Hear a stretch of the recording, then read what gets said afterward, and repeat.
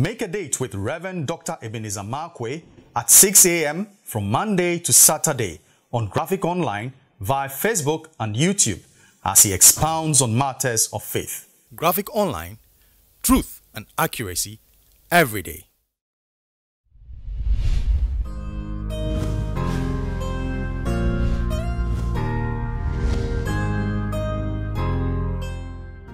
Hello, this is Rev Dr Ebenezer Markwei of Living Streams International, bringing you matters of faith with Graphic Online. We're using this place courtesy of La Beach Hotel. This morning I'd like to capture my thoughts with the words teacher donkey. Teacher donkey. And let me just say it in our listening, with our local slant, in our lingo, it was a teacher donkey. That is donkey the teacher. In Numbers chapter 22 and Numbers chapter 24, a fine story unfolds over there. A fine story begins to weave over there. And the story of a man of God, a prophet, and his name was Balaam. And in those days, when God's voice was not being heard by people, Balaam had access to accuracy that defies logic. He was not an Israelite, but yet his prophetic utterances were so accurate, and they were so powerfully accurate, that you begin to wonder. And the Bible wrote it that though he was a Gentile, the Bible said he had prophetic insight and he had prophetic accuracy. That whatever Balaam says come to pass. Man, that for me was very powerful. Now here comes our principle. Here comes our principle. Here comes our principle. Balaam wanted to go curse the people of Israel, and God told him, don't do it the first time. But then Balaam was offered more money, more this thing, and then he decided to, look, let me up the ante, for God. And, so finally God said, okay, you go. And the Bible said, as he was going against the perfect will of God, as he was going, was riding his donkey, an angel of God stood in the middle of the road. And it was a narrow path with walls here, walls there. And an angel of God stood in the middle and had a sword drawn. That is a sign of an adversarial intent. This is a sign of adversity. I am against you. If you approach me, I will wipe your blood on my sword on your apron. I'm going to decapitate you. I'm going to slash you. So there was an angel standing in a threatening posture.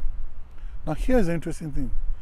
Balaam, the man of God, Balaam, the prophet of God, didn't see the angel. Oh wow, he didn't see it. He's a prophet, so he has revelation.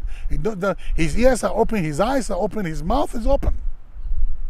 So he had revelation, but he didn't see. He had revelation, but he didn't hear. He had revelation, but he couldn't recognize. He couldn't even have an insight of the danger that was ahead, the clear and present danger that was ahead of him. It was the donkey that saw it.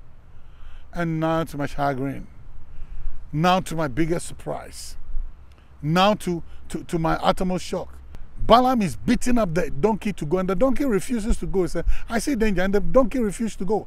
And Balaam is beating the donkey, until finally the donkey opened its mouth and asked Balaam, all these years, have I ever disobeyed you? Oh, wait a minute. Balaam began to talk to the donkey. No, you have not disobeyed me.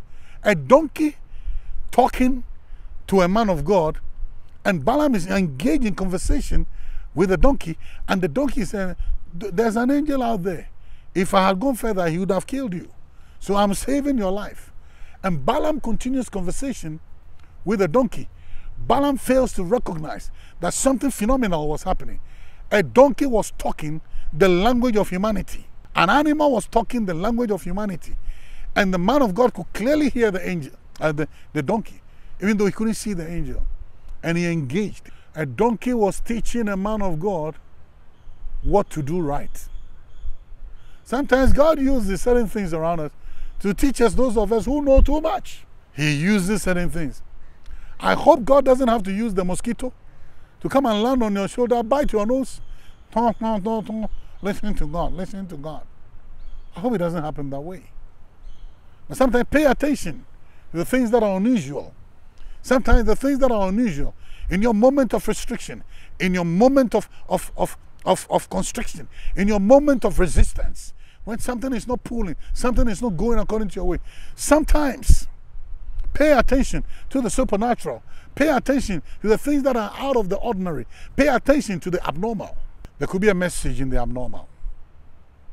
There could be a message in the extraordinary. There could be a message in the supernatural. There could be a message that will save your life. Don't go look for a teacher donkey. And I think it would be better if you pay attention to God than to get to that place where a donkey has to instruct you, even though you are a man of God. Listen to the voice of God before donkeys begin to educate you. Choice is yours. See you later.